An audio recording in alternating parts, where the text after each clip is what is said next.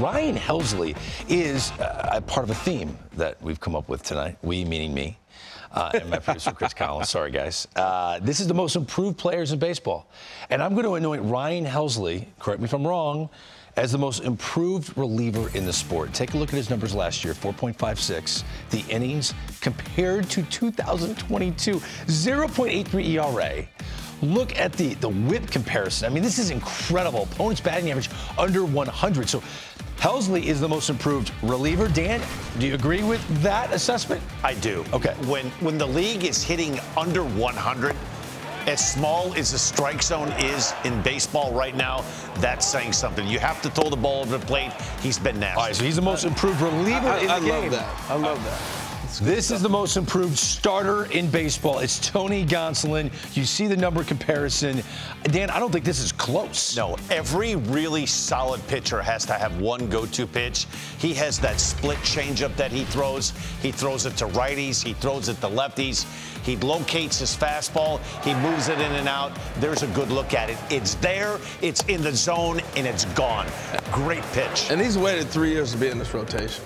Yes, he is. And it's about opportunity. You know, I don't care. Any sport, anything you do, you got to have consistent reps. He's got that opportunity now and consistently, and now he's still confidence off the charts. You can't barrel him up. He hasn't given hardly any hits this year. I don't even know if he has given up 40. All right, so you gave us our reliever and most improved starter. Harold, let's walk through position players at the end of these candidates. Dan, do you mind anointing the most improved position player? Who I believe is? Yeah, well, we'll run through it, all right? Go. Okay. So let's start with Brandon Drury. Okay, take a look at his numbers for the Cincinnati Reds. He's bounced around. His average is the same, but the bombs have gone up considerably. To me, again, it's an opportunity to play every day. Remember, he had a starting job and he got injured, and that just snowballed on him. It was with the Yankees. All of a sudden, next thing you know, he didn't have an opportunity to play anymore. He played with the Mets, too, and didn't find his with rhythm. the Mets, that's what I'm thinking. I knew it was a New York team. But he's really coming to his own, and he's comfortable. You can really tell the difference with a guy who has a leg kick and the rhythm he stays into. All right, let's go to Alejandro Kirk. Oh, my goodness. Hitting 317 compared to 242 last year, Harold. Well, he was looked at as a defensive replacement type of guy. Maybe pinch hit every now and then. This is I'm playing every day, and we're going to see him in L.A. in the All-Star game. He's getting more votes than any catcher in the American League side. He wants to be a starter. He does not have a large wingspan.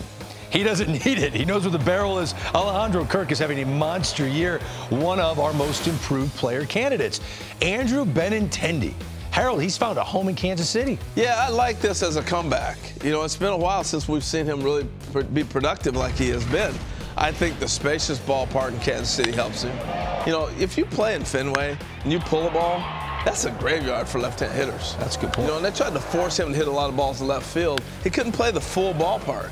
So now he's in Kansas City. He's using the whole field. And I think it's made him a better player. Now, it's hard to say Luis Arias had a poor year last year because he didn't. He had 294. But he had 4 more hits today. The guy's hitting 354. We have to put him in the conversation of one of the most improved players in the game. Well, I think the Twins finally recognized that let's put him at the top of the order and let him be himself. And I think that's the beauty of what they've seen. Look, the Minnesota Twins have always been an organization that had Rod Carew, Tony Oliva, Kirby Puckett. Guys that hit for average. Top of the average all the time, yeah. So and then Dansby Swanson, he had 248, plenty of homers, but Harold, he's on pace to shatter all of his numbers. Well, this is almost like, okay, you don't want to lock me up yet? Let me go out here and show people what I can really do. Winning a World Series, playing under that pressure cooker, helps you relax.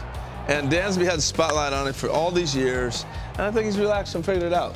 I want to call this the Austin Riley Award, the most improved player, because that's what Austin Riley was last year. Yeah. So I just gave you the candidates. We're at the halfway point. Dan, you anoint the most improved position player in the sport. Who is it? To me, it's easy. Dansby Swanson.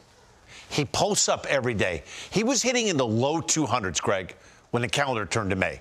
Low 200s to hitting 300 where he's at right now. He plays every day. He's a vacuum cleaner at shortstop. He makes all the plays. He posts up every day. He can get to a fastball, hits good pitching late in the games.